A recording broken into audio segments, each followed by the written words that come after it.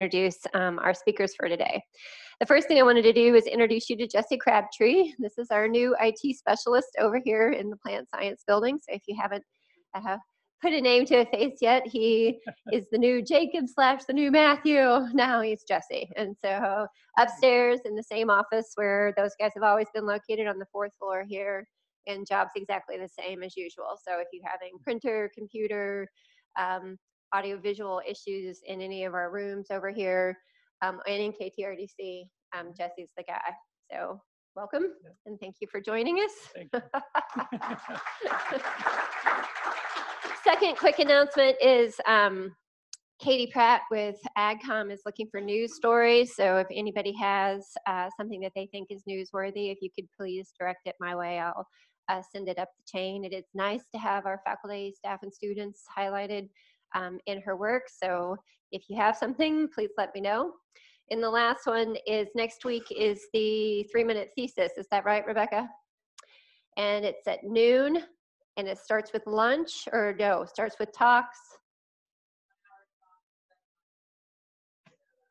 Okay, so full afternoon next week. I hope you guys can join us for at least a bit of it. Lunch is sponsored, so at least come over and partake of that, but hopefully you can watch. Those are usually pretty popular.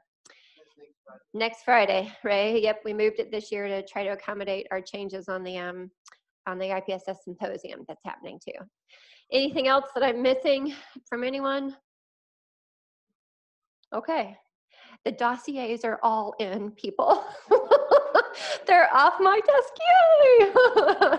And with that, I'll turn it over to Ray. Here you go to introduce FAPRU for us. Thank you. It's my privilege to introduce the USDA FAPRU unit, the Forage Animal Livestock, Forage Animal Production Research Unit. I messed up the introduction already, sorry guys. But they're, I don't think about them in those formal titles. I think about them as friends and colleagues and mentors. We've got the 4 research scientists that are located at that unit, but there's a host of other people that are involved there. So Isabel Kagan, Jimmy Klotz, Randy Dinkins, and Michael Fleif. And I thought about giving a detailed professional introduction, but you can look on their website and look at the 20-odd publications a year in referee journals and see some of the details, and they'll be giving you some of those details. You know, they're nationally known as scientists and as professionals, but my main introduction is when I go out to extension meetings and I'm talking to producers, and I often mention that we have a USDA research lab here on campus, and we're privileged to have that. And then I give insights of some of the things that are being found on a research standpoint that have direct application. You know, I talked about red clover just last night. I talk about sugar concentration in forage grasses and the implications that'll have. I don't talk as much about some of your work, Randy, but I enjoy our conversations about alfalfa genetics, and it takes me back to my days as an alfalfa breeder. And Jimmy, I'm often showing a picture of cross-section of vessels and showing what vasoconstriction is really all about. So I really like not just that I can talk about that, but that you all have a priority, not just of doing top quality research, but of making sure that that's applicable and that's communicated. Michael, I heard you present at one meeting, it may have been the Heart of America a few years ago, and you boiled it down into such a practical way. I said, wow, there's a top research scientist that's a better extension specialist than I am in explaining things. So privileged to introduce these guys and look forward to hearing their update of some of the work that they're doing. Okay, Jimmy? And we're gonna clip you on here with a, when your clip gets lost, then you use an alligator clip. Oh.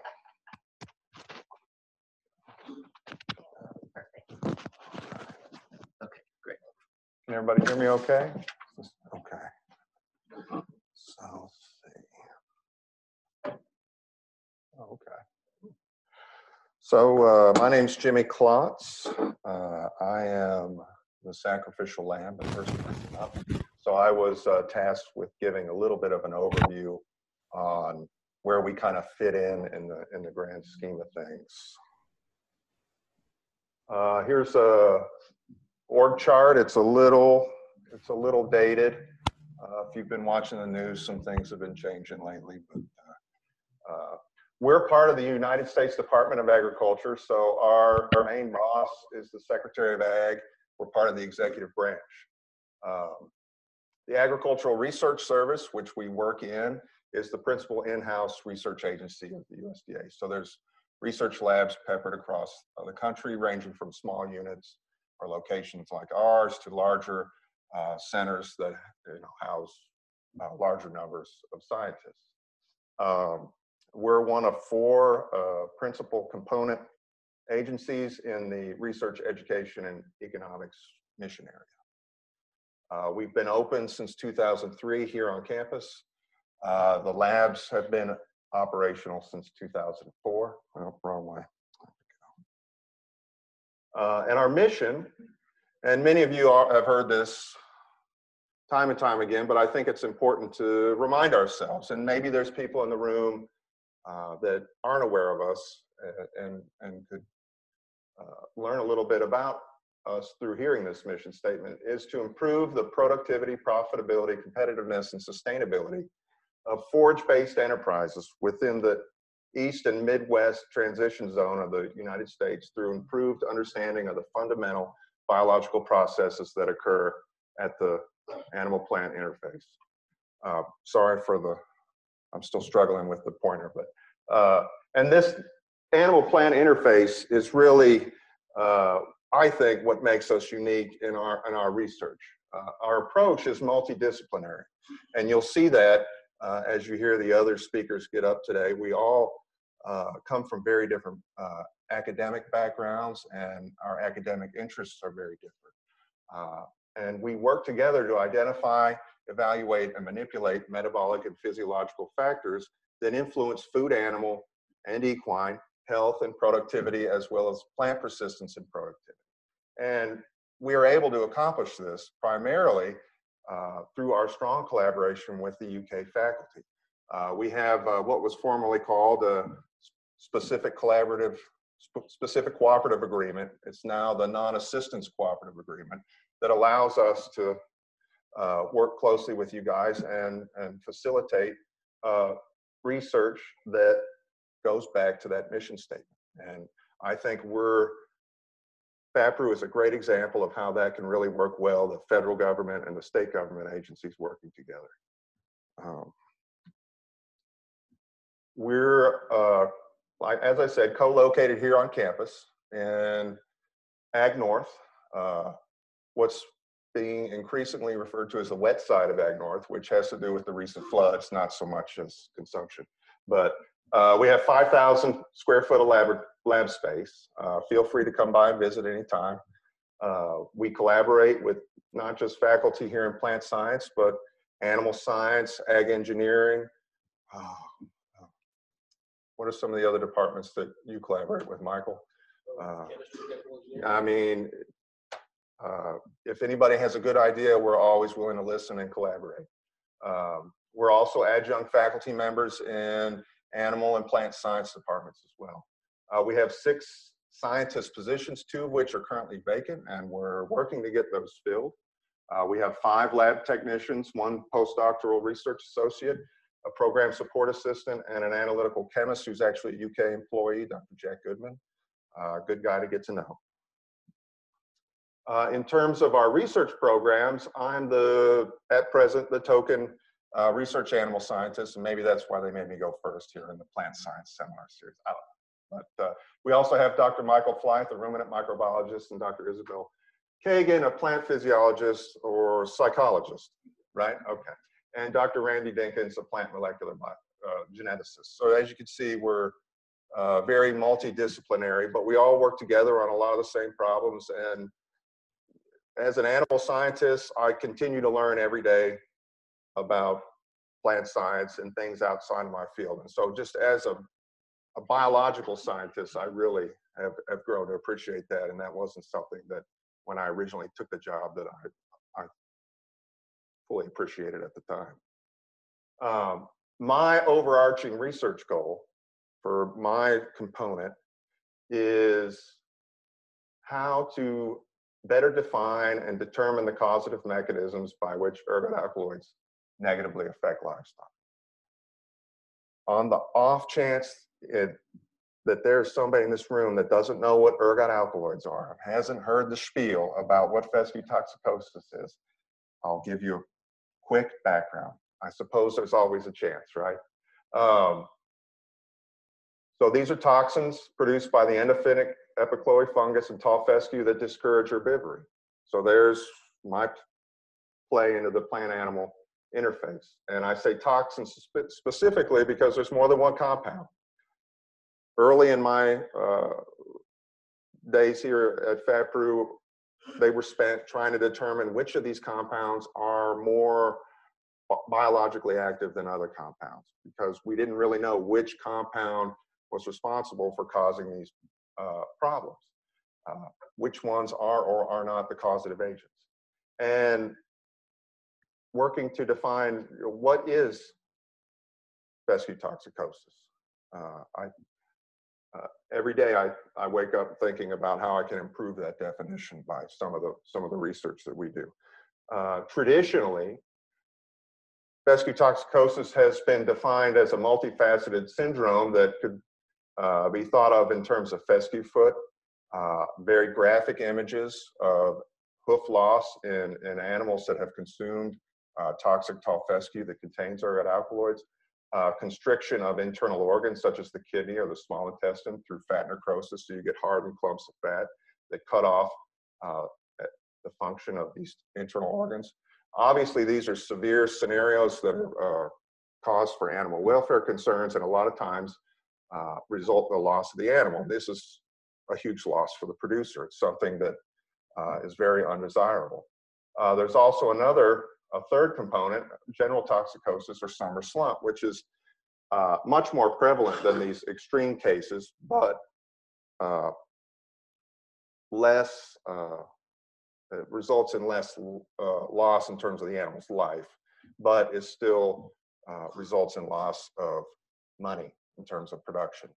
This is an animal obviously suffering from extreme scenarios of heat stress, okay? So it's very shaggy hair coat. Obviously, it's spending a lot of time in the mud. These are external signs of a general fescue toxicosis or a steer suffering from fescue toxicosis. Rough hair coat, obvious increased sensitivity to heat stress. This animal's not eating, it's not gaining. In terms of cow-calf operations, we see decreased weaning rates as a consequence of decreased milk production, okay? They don't always look that way. Sometimes externally, you have animals on fescue, then they seem okay.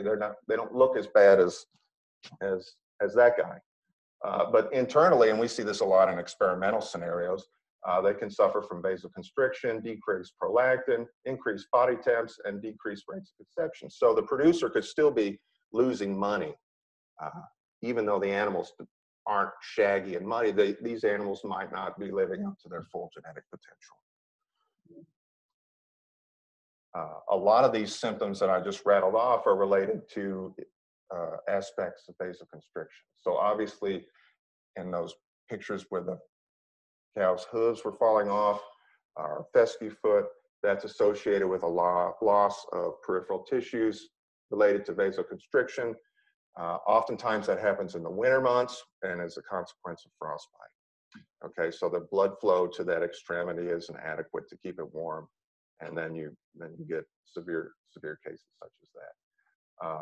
So a lot of these symptoms are related to poor peripheral circulation. We have a constriction of the smooth muscle layer that makes up the blood vessel, and this results in a constriction in the lumen, so you're just not having adequate blood flow to the extremities in the body. The shaggy, muddy steer can't dissipate body heat. A lot of times the blood vessels in the surface of the skin will vasodilate and allow body heat to dissipate. This can't happen if the blood vessel is in this constricted state, as opposed to something that's more dilated, allowing more blood flow. So the majority of my work has gone into understanding how ergot alkaloids cause vasoconstriction, okay? And to do that, we use a piece of equipment called a multimyograph, which I got pictured up there, and we couple that with vascular bioassays that we develop to study different toxin bioactivities in different vascular beds in multiple species, not just cattle. Bovine bioassays that we've developed and validated to date are the lateral saphenous vein. And I don't know if you have really good eyesight, you can see it right there. There's like a little line in the animal's hind limb. That's been our main workhorse bioassay, where we've defined a lot of what we know today about which toxins are bioactive. We also have a ruminal artery and vein bioassay and a mesenteric artery and vein bioassay, where we can study blood vessels that support the foregut and the midgut in terms of nutrient uptake. So if you have decreased blood flow to these digestive organs, does that hamper the animal's ability to absorb nutrients and grow?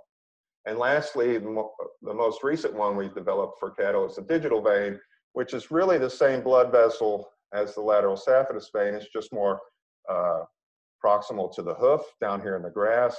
And it's just like a Lexington Street. It's the same blood vessel, it just changes names as you go farther down the way. But these bioassays have allowed us to evaluate toxicity of various ergot alkaloids in different parts of the body. Not every vein is the same. It depends on where you take it from, it depends on where you take it from in relation to the function that it has. So a digestive vein is not going to be the same as a vein from the leg. But these bioassays have allowed us to, for example, evaluate the recovery time of exposed livestock after withdrawal from a toxic pasture. How long does it take for the blood flow to return to non-toxic control or normal levels, as well as understanding how ergot alkaloids interact with biogenic amine receptors to cause vasoconstriction. It's been, as a scientist, fascinating and frustrating. The ergot alkaloids, the tetracyclic moiety of the structure here is similar to serotonin, dopamine, and norepinephrine structures, which are outlined in bold here. And that's what allows them to cause these diverse array of symptoms in affected livestock. An example of how we study this with the myograph and the vascular bioassays is we're interested in serotonin receptor subtype 2A. This receptor is involved in the control of vascular smooth muscle contraction. And so in this case, we took ruminal arteries and exposed them to different concentrations of ergovaline, one of the prevalently produced ergot alkaloids in tall fescue, for 2 hours. After the exposure, we conducted a dose response on the myograph using an agonist that's selective for this serotonin receptor subtype 2A, TCB2. So on this data that I've got presented here, we've got the blood vessels % response on the y-axis and the concentration of the selective agonist on the x-axis. So you can see the response in green for the blood vessels that were exposed to 0 ergovaline. In blue, the blood vessels response that was exposed to 0.01 micromolar ergovaline, and then 1 micromolar ergovaline exposed ruminal arteries in red. So you can see the response decreased with the 0.01 micromolar and was virtually abolished in the 1 micromolar. So imagine if these blood vessels were in the living animal. These blood vessels are responding less than the controls, and these blood vessels aren't responding at all to the ligand that's supposed to initiate that receptor and cause the vascular response. So the function of this receptor is completely disrupted. So that blood vessel is kind of in a static state at this point. It can't respond to the external stimuli that it's designed to respond to. And this is where we're spending a lot of our time right now, is trying to understand how the ergot alkaloids cause this. After a very short-term, albeit acute exposure, we see this same type of response when we biopsy blood vessels from cattle that have been grazing endophyte-free versus endophyte-infected tall fescue. The blood vessels from the endophyte-infected animals respond much less than the endophyte-free treated blood vessels. And so this is where we're trying to further clarify the definition of what is fescue toxicosis, at least in cattle.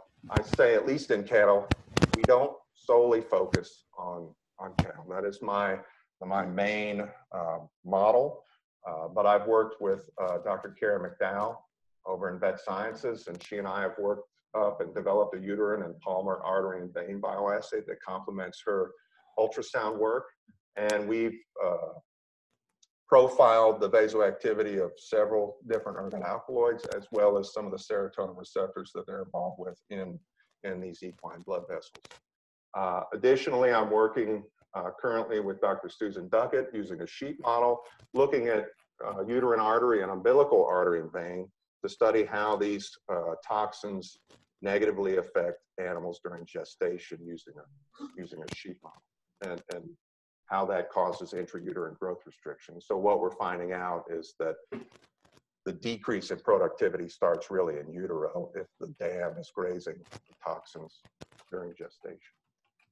So that's kind of a quick overview of my research program.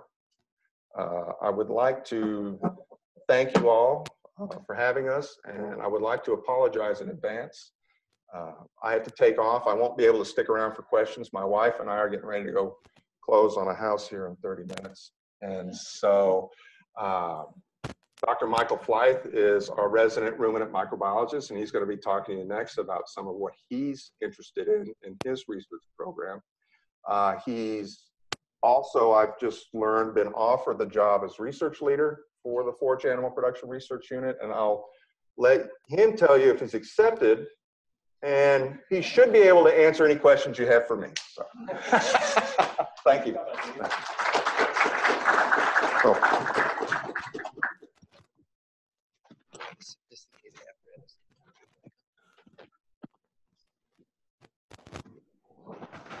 Can everybody hear me? Okay.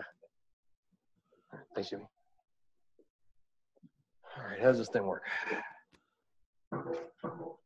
There we go. So I'm happy to have a chance to talk to you about what the microbiology lab at FAPRU is doing. We always have a number of projects going on. I like to collaborate. Anybody that wants to do anything related to microbes and you think that we can help you, please come on over, and I'd at least like to talk to you about it. Glad to. One of our main focuses is isoflavones from red clover. And this didn't really start as a fescue project. I'm going to show you this slide and tell you how it started.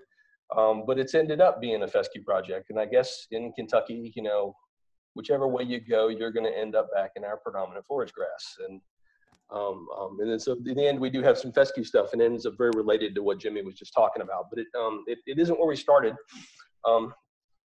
Jimmy said that when he wakes up in the morning, he's thinking about how fescue toxicosis works. That's how he wakes up. When I go to bed at night, what keeps me from going to sleep is I'm wondering about where the nitrogen's going.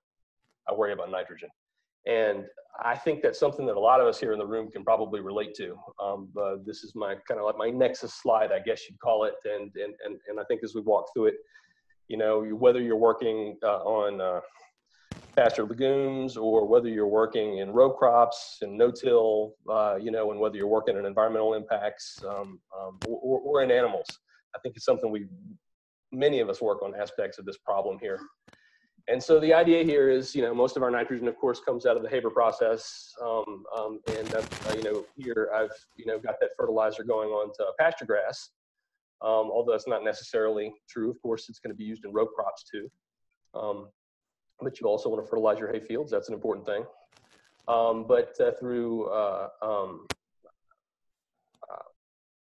Whether you're feeding a stored forage or whether you're grazing, the idea is to get that plant protein into animal protein and get the animal protein into the human food supply. And of course, there's inefficiencies everywhere along the way. Nitrous oxide production or nitrification, you can lose nitrogen. You can lose nitrogen from the animal through some other process that I'll talk about. There's inefficiencies in the rumen, and you can lose as much as half of your nitrogen going through there. And of course, you can lose carbon out of the animal too. You can lose CO2 and methane, and our industries get a lot of criticism for contributing to methane. And it's something I think we ought to have a greater discussion about. I don't think those criticisms are fair, because that's new carbon that's in there. That's not ancient carbon that's being released. But nonetheless, it is a greenhouse gas. And so, of course, your nitrate and your urea there can end up back in the water. It ends up being a source of groundwater contamination if it's not captured in your system. And those gases, of course, are going to go into the atmosphere with their greenhouse gases. Not to mention that the natural gas, the methane that was used in the hopper process to begin with, is a fossil fuel.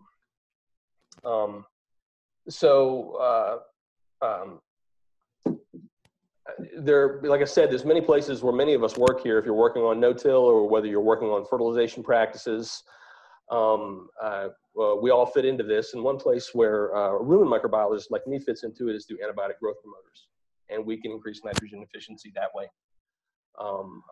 But there's a problem there too, in that it's antibiotic resistance. And so this ends up being something like, if you want a nexus statement for a grant, this ends up being, your nexus of energy and climate change and water quality and food security and food safety and public health. And so there's a lot of things that come into this nitrogen problem right here. So the way antibiotic growth promoters work is working on a particular group of bacteria right here. And I'll try to use this pointer. The responsiveness is a little bit different than a laser pointer, isn't it? So if you think of plant protein coming into the rumen of a ruminant right here, you have plant protein, and that animal can use that protein if it gets through, if it can escape the rumen, if it can escape that first step in digestion, the animal is going to be able to absorb that protein and use it.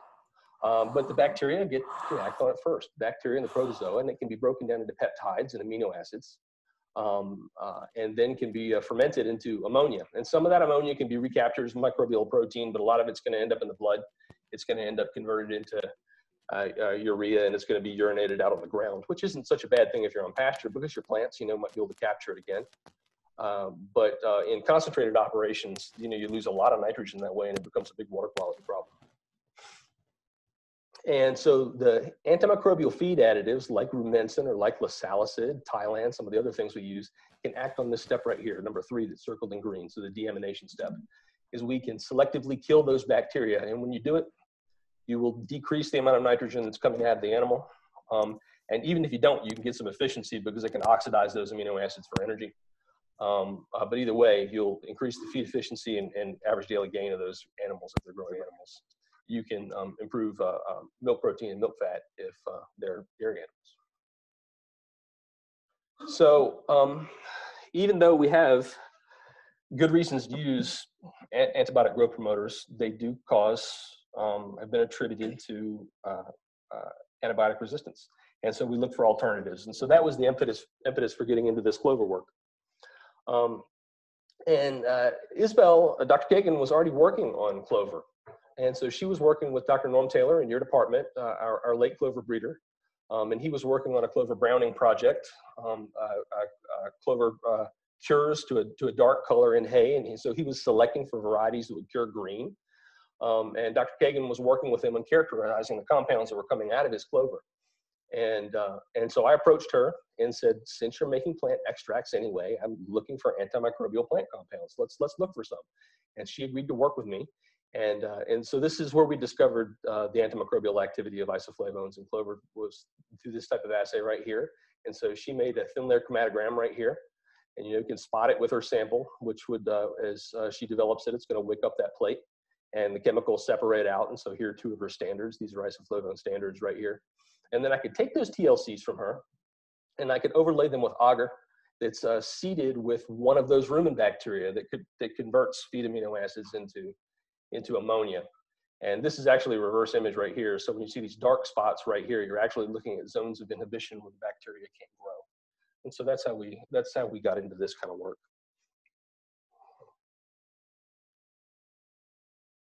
And so this is the figure that she made for our first paper. We published a paper in 2010.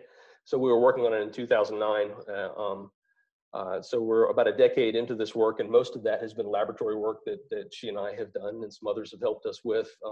But really just in the last few years, we've gotten into the field phase of that work. But there's the basic structure of an isoflavone if you'd like to see it, and one of her chromatograms from that paper that we published.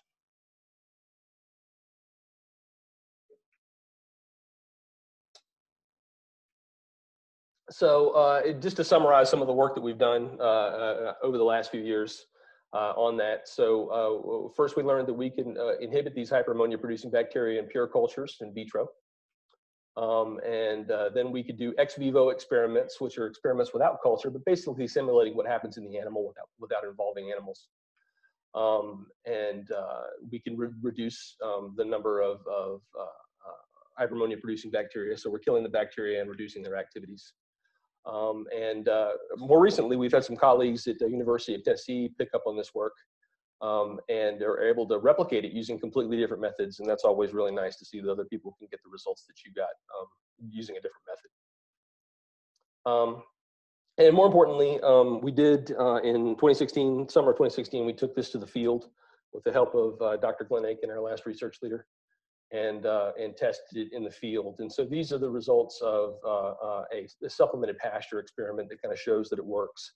And so we have a control here. These animals were only on pasture, and this is their average daily gain right here.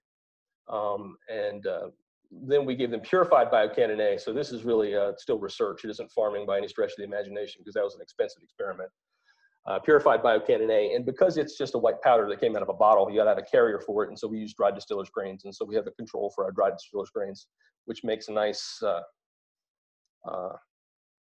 carrier. It also makes a nice protein supplement in these type of experiments, because a lot of our protein supplements are going to come from legumes, and they're going to have other isoflavones in them.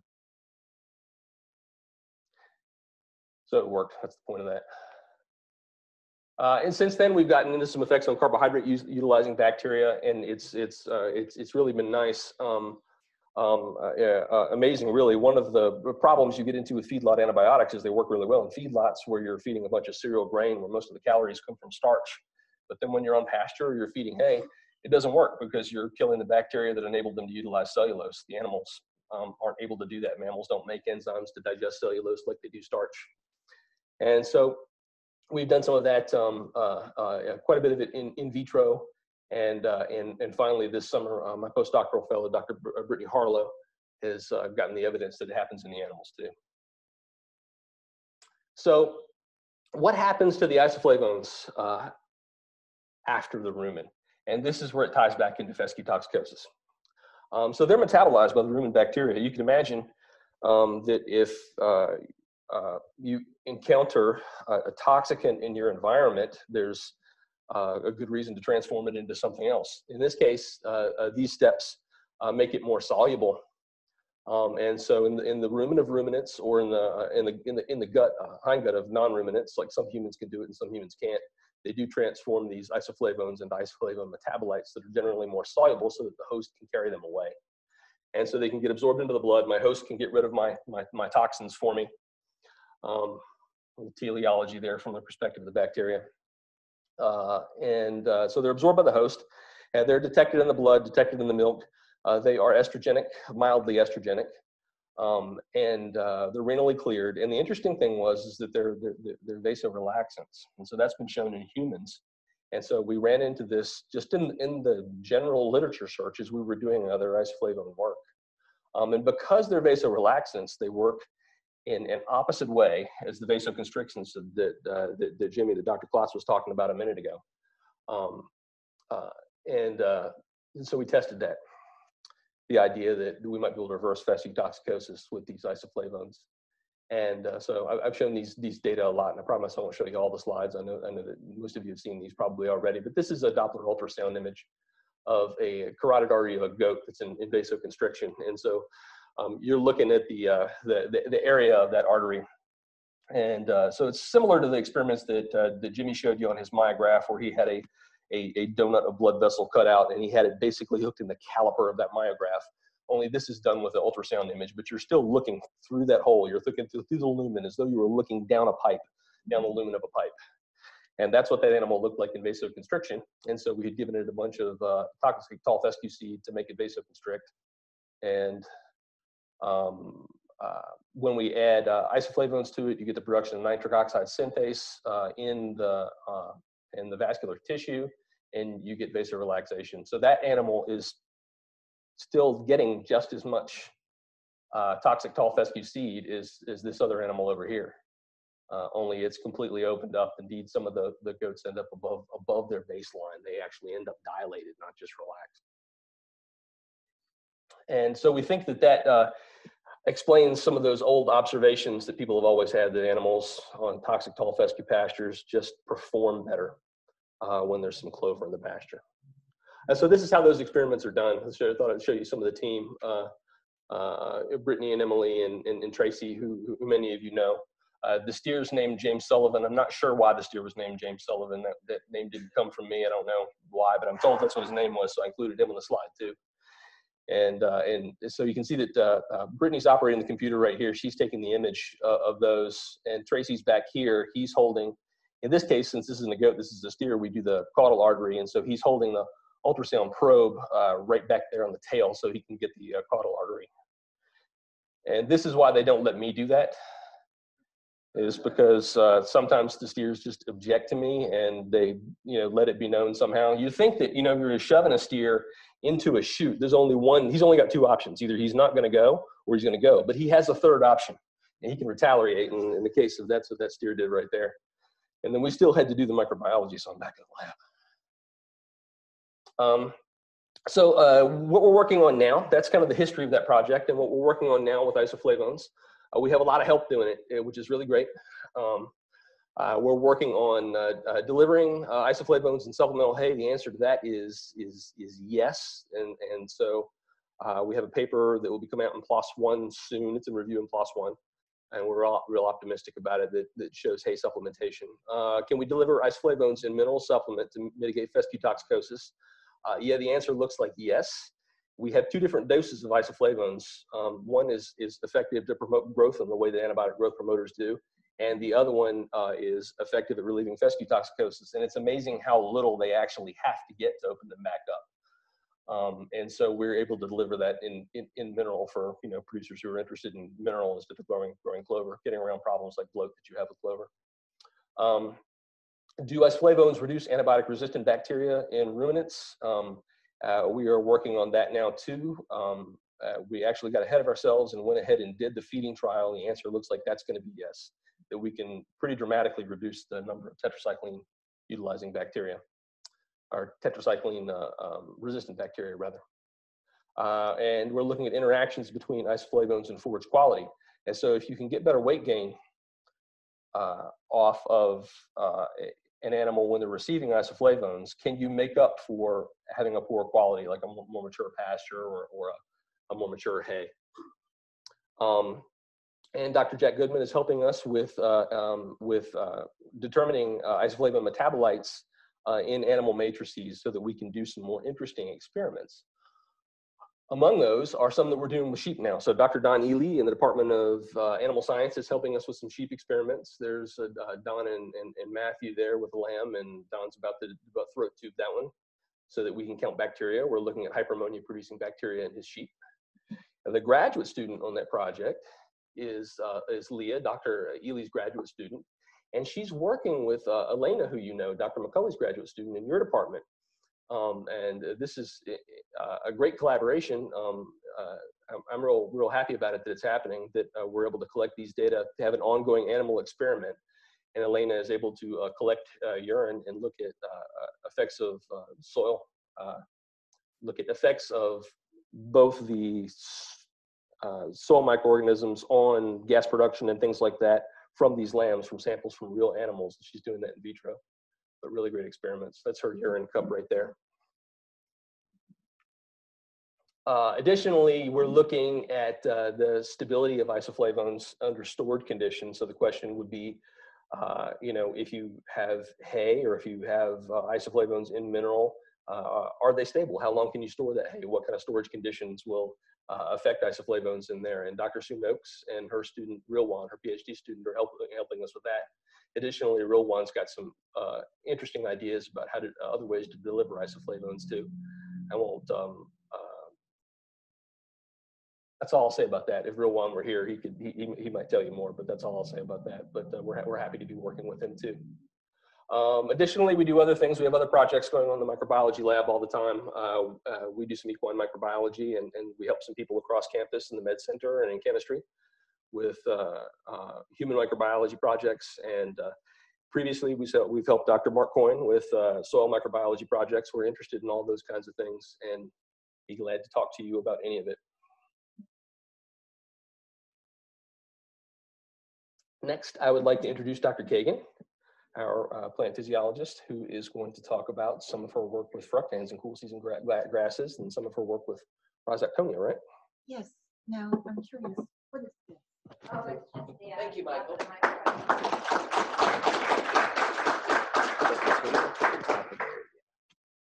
Okay, I noticed it on the floor and it's just bugging.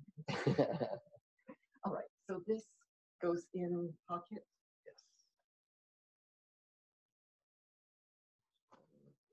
All right, and let's see. We lost that one again. We lost the thing again. Oops, is it necessary? No. It doesn't seem to be. And All right. I think that'll stay if it falls over. This winter's not very responsive. It's got a little bit of a delay. The winter's on top. Okay, let's see. Oh, I see. Wow. Alrighty, and hang on. Let's see. All right. So I'm on the correct slide. Okay, so I'm going to talk a little first about quantification of fructans in cool season grasses, and our interest in that lies in their purported role in pasture-associated laminitis of horses and ponies.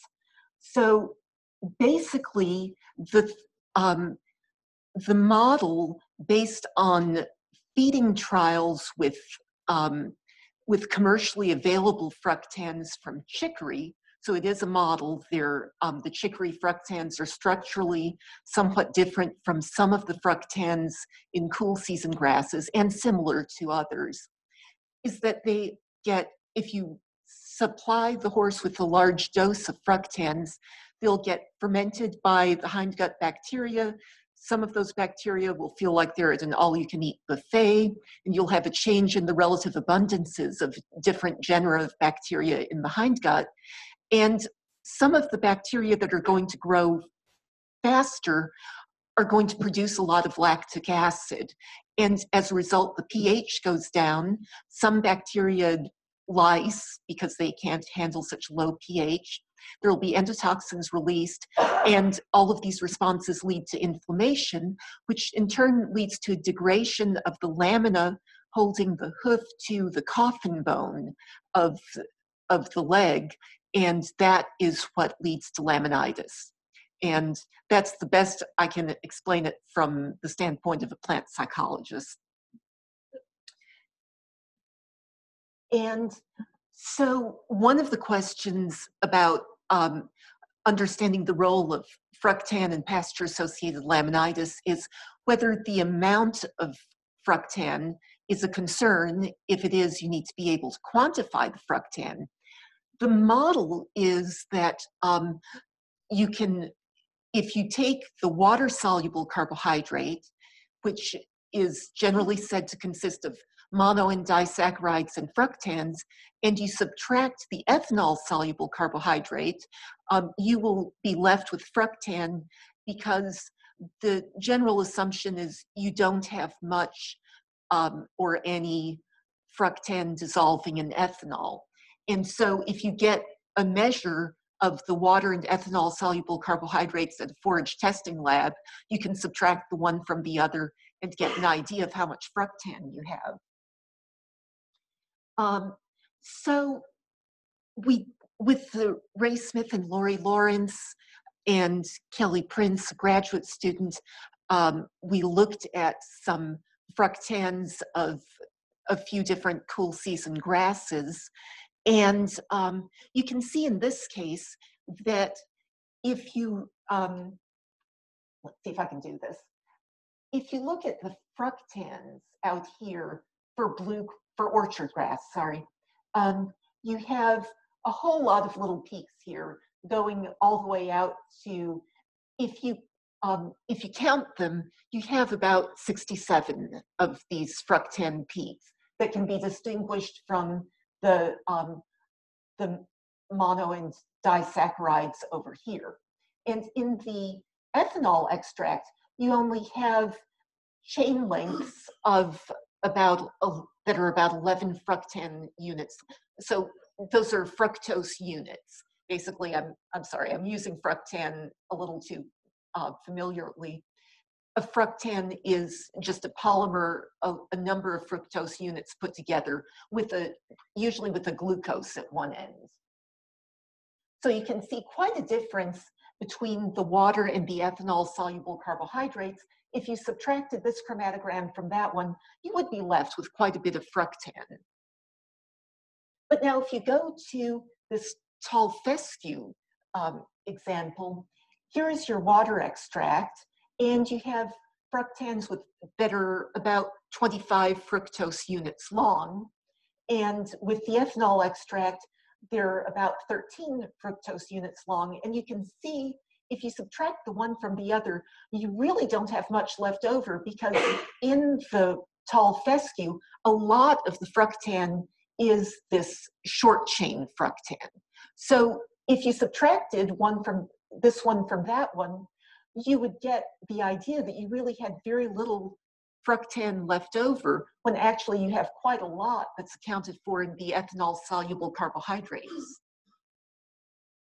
So when you try to subtract your ethanol from your water soluble carbohydrates, your accuracy is going to be variable, because you've got short chain fructans that are ethanol soluble. And so the cool season grasses, if they contain mostly short chain fructans, you're going to have a very similar profile, very similar amounts between your water and your ethanol extracts. And so now this is a little side project I'm working on, getting back into plant pathology, which is what my PhD was in. And let me see if I can get this video to work. Where would I click on? Is there something I can click on here? I'm looking for a mouse. Sorry, Rebecca. Right here. Oh, okay. So let's see. Does it show up? Yep. Yes, there we go. Thank you. So this is some of you have probably seen this in horses. This is courtesy of Dr. Goodman and Dr. Goodman's horse. And so you can see just a lot of drooling. And that happens when they either graze on pasture infected with Schlafractonia leguminicola, or feed on hay that's been infected by it. And so the pathogen, Schlafractonia leguminicola, is it causes a disease that's referred to as black patch. The pathogen used to be referred to as Rhizoctonia leguminicola. It was classified as a basidiomycete. There was sequencing work done a few years ago that determined that it was actually an ascomycete, and so it was renamed. That root slafra, I've read, comes from an Old Norse word meaning to slobber. And the slobbering is due to an alkaloid. It's an indolizidine alkaloid instead of an ergot alkaloid. It is called slaframine.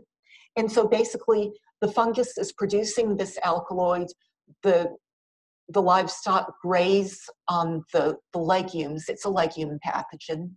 And they start to salivate excessively. So basically, if you have to have clover that's susceptible to this fungus in order for the fungus to be able to spread and for that concentration of ergot alkaloids to build up to the point where this happens.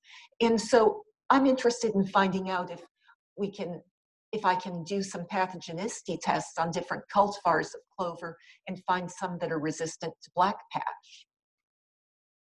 So I talked to Paul Vincelli about this, and he recommended that I develop a PCR method to be able to readily identify the fungus in infected legumes. And so Randy Dinkins helped me with that. And here you have You have clover that I mock inoculated. The inoculated clover, I just took detached leaves and inoculated each leaf with a little plug of fungus growing off of a Petri plate. And it's a little hard to see here, but if you go back up one slide, you can see this black lesion or dark brown lesion that's spreading all around a plug of clover. So that's what you get when, as a plant pathologist would say, that's good disease. And so here with the control clover and the inoculated clover, I extracted DNA and I did a PCR reaction, seeing if I could amplify the clover DNA with primers to the isoflavone synthase gene to know that I had intact DNA. And then I also did some PCR reactions with primers that Randy helped me design to Schlafrectonia leguminicola. And you can see that I was able to pick up the fungus in the inoculated clover and in a culture of Schlafrectonia leguminicola. And so the method does work. And so now what I'm trying to do is to inoculate clover and then to be able, hopefully, to confirm that I've got the pathogen I want in DNA extracts of the clover leaves. Now, as far as looking for disease symptoms, I've run into trouble with that. It's not as easy as it was for me to inoculate Arabidopsis with Alternaria brassicicola. And so I have inoculated, I've looked for disease symptoms. Basically, I get a few wimpy lesions that would not qualify as disease. And this is the same cultivar of clover that had those big brown lesions that you saw a couple of slides earlier. So stay tuned. I still have to perfect some aspects of the plant pathology. And with that, I'll hand it over to Randy.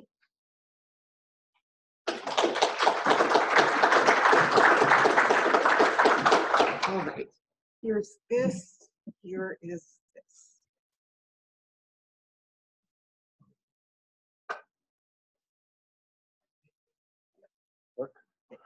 So we're on? So I'm just going to give a kind of a quick overview, and I thought I would give all the people that are involved now, instead of at the end, because we're kind of starting to run.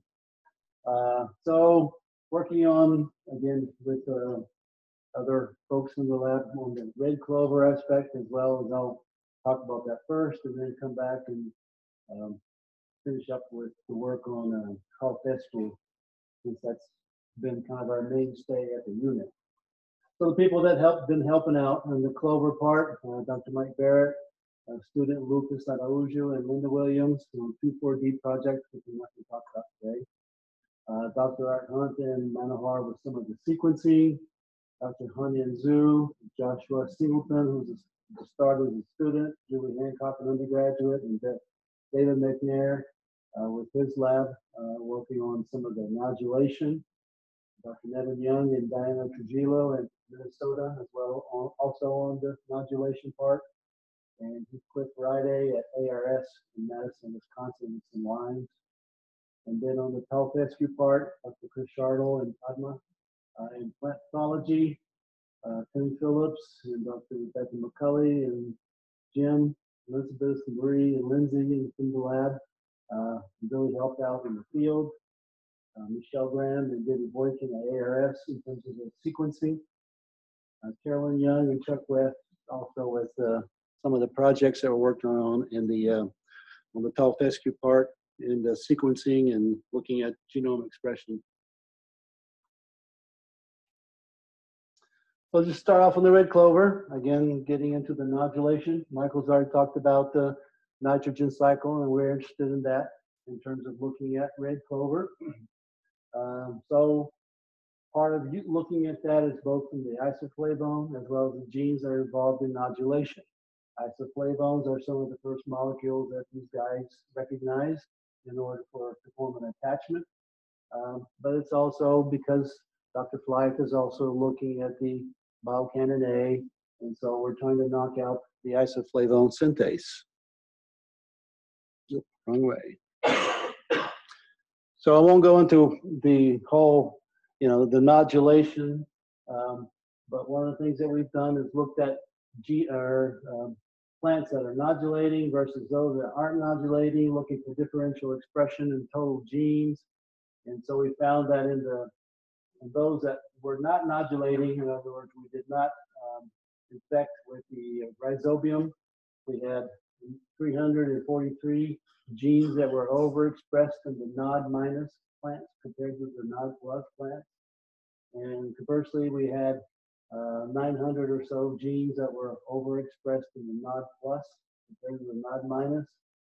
And a bunch of these are what's called NCR, or nodule-specific cysteine-rich peptides, or nodule-specific PLAP, which stands for polycysteine, lipoxygenase, and alpha-toxin domain type proteins.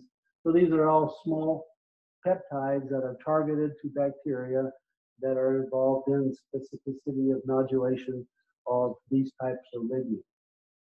So red clover happens to have a whole bunch of these, and these are not found in many of the other legumes like soybean, but Medicago has a bunch of them, and so does red clover. Red clover has about 10 or 12 of these guys, the NPDs, or nodule-specific PLAP proteins, and it has the highest number so far found in any legume. What are these genes doing? We have no idea. So that's the question. So there's 400 or so that were, again, overexpressed in the nod+ compared to nod- is part of this 900 or so. So we're trying to figure out what are these genes doing in red clover. So again, this just shows some of the sequencing that we've done. Each of these lines is a read from what's called RNA-seq, which is basically a 100 base read, and there's several million in a run. And so this top lane is a nod+ plant. This blank lane here is a nod- lane, and this is another nod+ lane. So you can see that this gene is very highly expressed in the nod+ plants, but not at all in the nod-. This is for one of the cysteine-rich peptides. Again, these are small proteins, about 60 to 100 amino acids. And obviously, as the name implied, they're cysteine-rich. And many of them are toxic, basically, to different bacteria. And that's why they're so important in terms of the rhizobial infection process. This is the same thing, just again for the NPDs. Again, red clover happens to have a bunch of these compared to other legumes, and just showing the expression in the nod+. There's some expression here in this one in the nod-, very little in this one. Again, high expression in the nod+. So this is, two of them happen to be side by side in the genome. So this is just an annotation of the red clover genome where I mapped the reads to these genes, and just shows a differential expression. And so we're interested in exploring to see what these guys do. The other thing that we're interested in doing is knocking these guys out. So using the CRISPR-Cas, so we're all trying to knock out the isoflavone synthase, again, to collaborate with Dr. Fleith and Dr. Kagan to see where this goes, as well as some other different genes that are specific to the symbiosis. One is called RSD, or regulator of symbiosome development. It's a C2H2 zinc finger protein, and there's a number of other ones. This one here has been characterized in Medicago. There's some other ones that tend to be differentially expressed in red clover. We have no idea what they do, so we're going to try to knock them out and see what they are doing. So we do have one knockout so far, or knockdown as I call it, because unfortunately When we knocked it out, this was work done in Dr. Honan Zhu's lab, it knocked out 9 bases. So it's still in frame. It just lost 3 amino acids in this part of the protein. But it has knocked down when we look at the isoflavone concentration. This is just the pathway.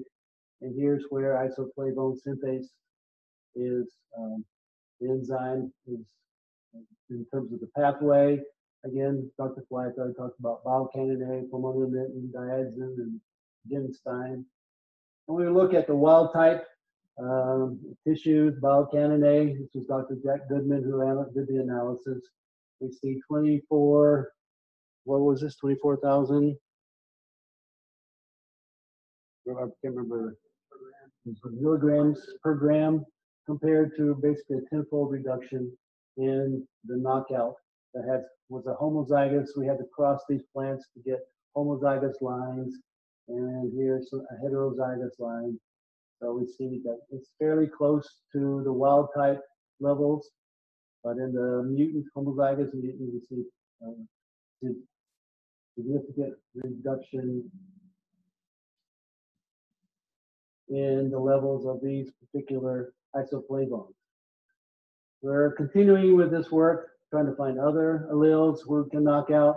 And the question is, now that you don't have this, where do these guys go to next? And hopefully with Dr. Jack Goodman's help, we can start doing a little characterizing and see what goes that way, or just can't go down that way. And also use these guys to, see, now you don't have bile-cannonate, using it as a control for those with bile-cannonate. So this is the zinc finger, the ZFP, which is the RSD again, just showing that there's no expression in the negative or NOD- plants. And so we're trying to knock this gene out along with some of the other zinc finger proteins that are not expressed. Okay, so that's kind of the direction we're going on the red clover, some of the molecular work we're interested in doing. Spent most of my time looking at the health rescue and to fight symbiosis. Again, this was our first task, and of course, Dr. Klotz already kind of talked a little bit about why we're interested in this.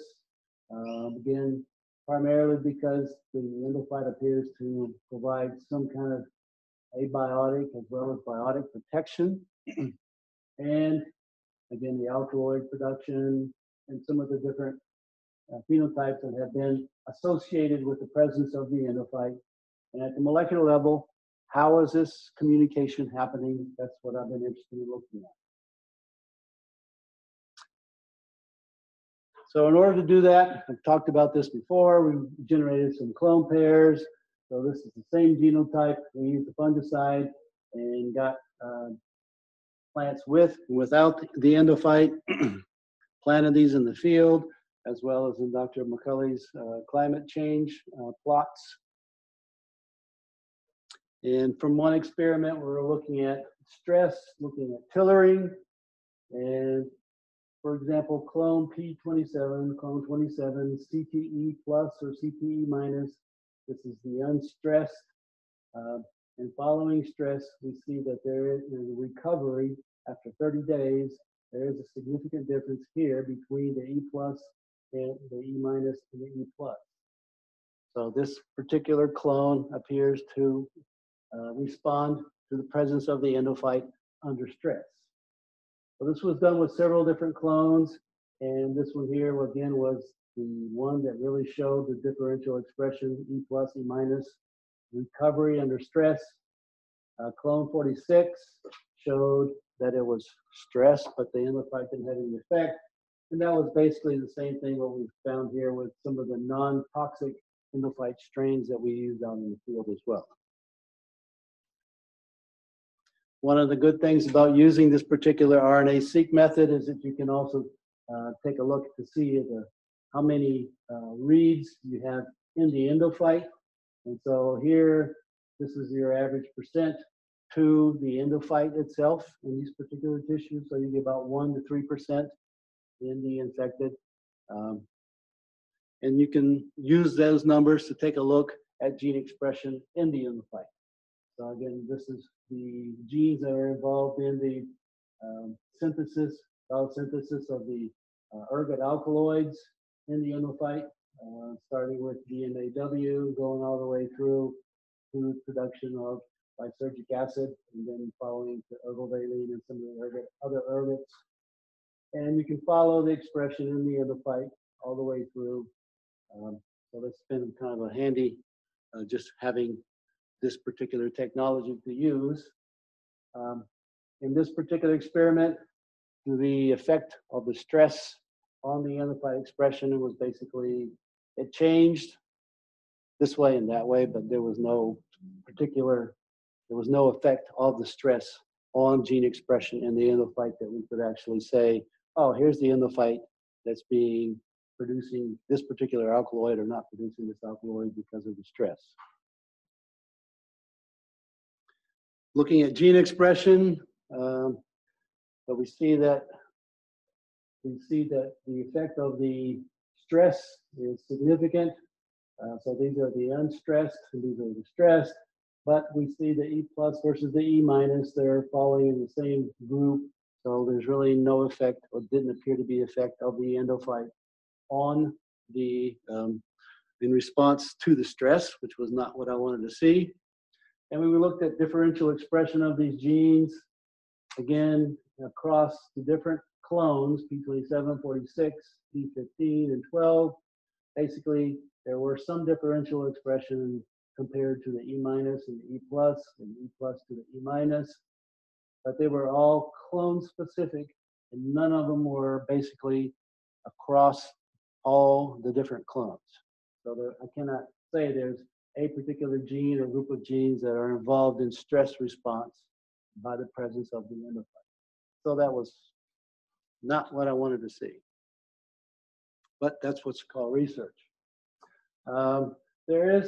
We did see that there was some general types of patterns, even though they weren't significant by using the, we're using the FDR 0.5% significance and twofold difference. There were some that kind of followed general patterns. So in the gene ontology category, catabolic toxic process are involved with dealing with different pathogens or fungi. There did appear to be a general type of pattern of expression. Again, these guys over here, P46 and P12, were not significant and were not as affected by the presence of the endophyte. The same thing here in response to chitin, again, because of the endophyte. These two here appear to be similarly typed in terms of the expression patterns, but not significant. So that's a place sort of to start. Maybe if we lower our significance value or differential expression, we might find some pathways that might be significant. But using the standard twofold difference, P0.05, it's not what we want to see. One of the genes that has consistently is one called the working transcription factor, and it's always in the E plus greater than the E minus greater than E plus in the control conditions, and it's always significantly showing differential expression. These working transcription factors are affected by stress, and so as you see this stress response of this particular working, it always goes up, so these are not significant just because of the differential expression. But these transcription factors always tend to show, at least these working ones, tend to show that they're suppressed in the E plus plants. And these transcription factors are involved in basically interaction with fungi or different biotic stressors. So it seems like the presence, abiotic stress. So it appears that these fungi tend to suppress these genes in Pelfescu, so maybe it's already being primed for stress. That's what we can say so far. We're trying to figure out what this really means still, as well as some of the other genes that we saw that were kind of following the same patterns, but still, in terms of saying this is, here are the pathways and these are it, we still have a ways to go. We're time limited, time ended. I'll try to, if there are any questions, if we have any time.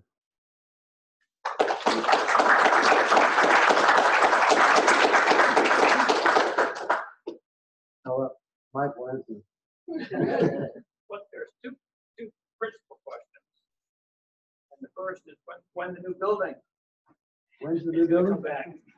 I think it's above my pay grade. To kind of go there.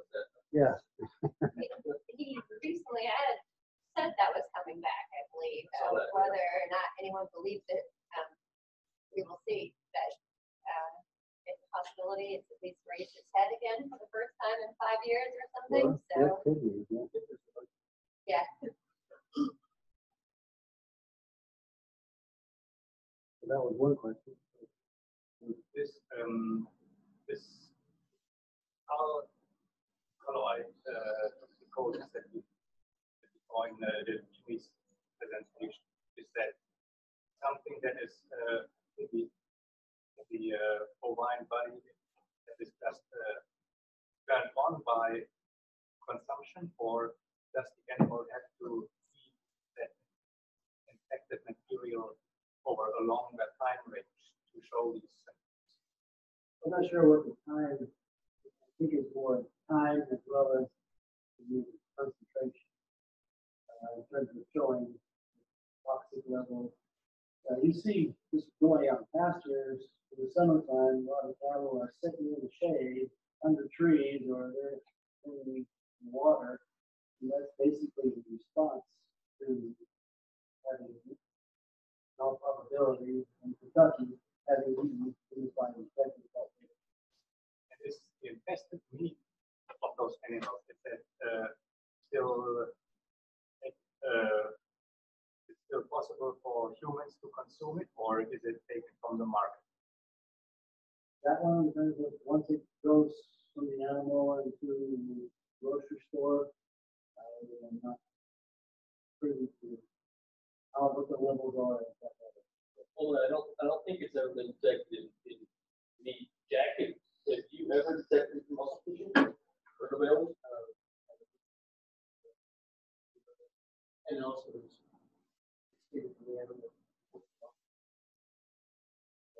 and they usually, before the feedlots, they'll take them off of the test tube. Yeah. 120-day finishing would be difficult.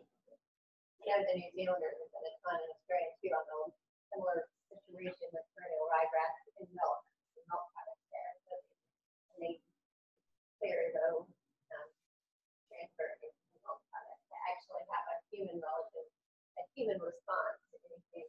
You would have to be doing nothing but consuming as much milk products as you possibly can over the whole course of your life. Yeah,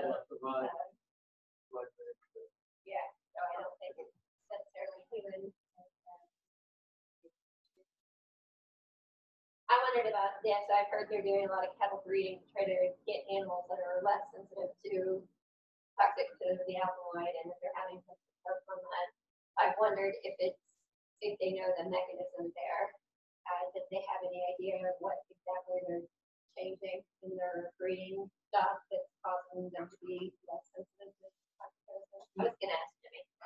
How these both in Tennessee and in Missouri that have genetic tests now for susceptibility, and I don't reports coming back, Ray, on the reliability of those tests.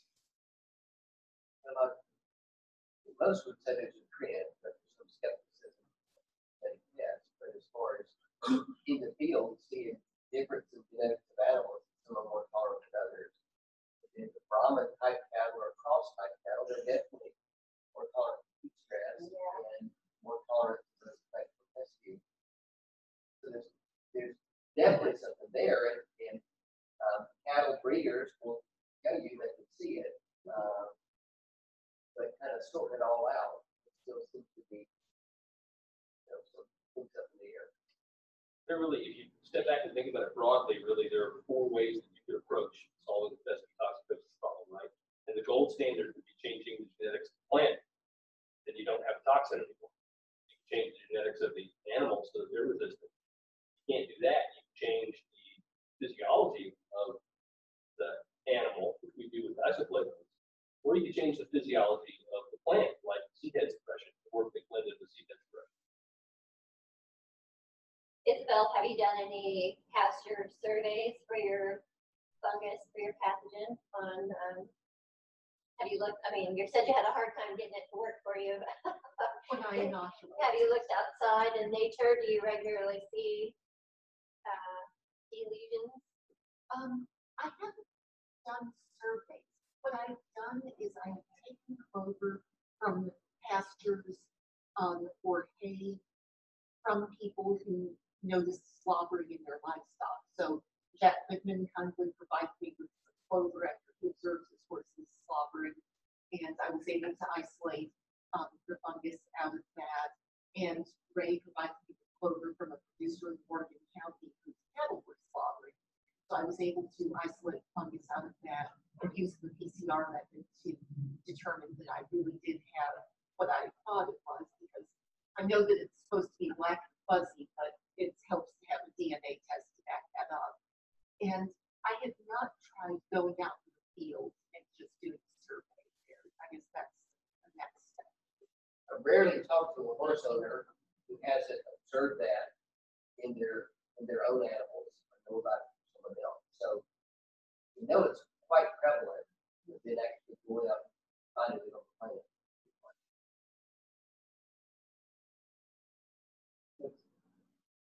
Another question. You mentioned in your introduction, Mike, that urine is the source of nitrate leaching. Has it really been investigated that that is a substantial source of nitrate leaching? Actually, the Texas A&M has modeled it actually. And of course, it depends on the situation. Like I said, on pasture, you know, we hope at least, you know, you're going to be redistributing the nutrients over the pasture and you're going to be all right. But in more intensive operations, like in the feedlot, of course, they're not going to have any vegetative matter, or in the dairy, you know, concrete, all the manure and all the urine, you know, getting taken off of the skidder, and then it becomes a waste management problem. So it very much depends on the situation. Yeah, Luis actually has modeled it actually in use modeling the effects of vanessa in our typical feedlot antibiotic. And it's shown the kind of improvements you get both in methane release and in nitrogen release.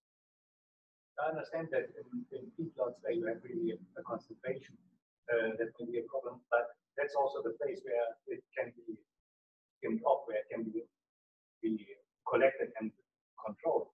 But in the pasture system, has there been done lots of research on it?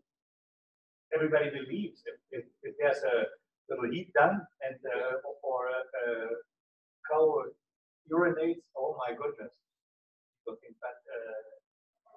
is it really that large of an amount? And we have to appreciate also that afterwards vegetation is different. So grazing animals cause a lot of heterogeneity in the subsequent growth, and I think that takes care of it itself. Yeah. But nonetheless, you're not getting the nitrogen in the animal and the product that you're going to sell. So you can add that weight to the animal, or you can put it back in your pasture. Either way, from an environmental footprint, I think we're better on pasture, right? Mm-hmm. Yeah. There has been a fair amount done on urine hotspots, and I don't know that I would tell you it's necessarily nitrate loss, but it is definitely a home volatilization of a lot of nitrate loss. So high and heavily in one spot, it opens up a lot of pathways for loss, unfortunately. All right, we're running late, you guys. Let's thank them all.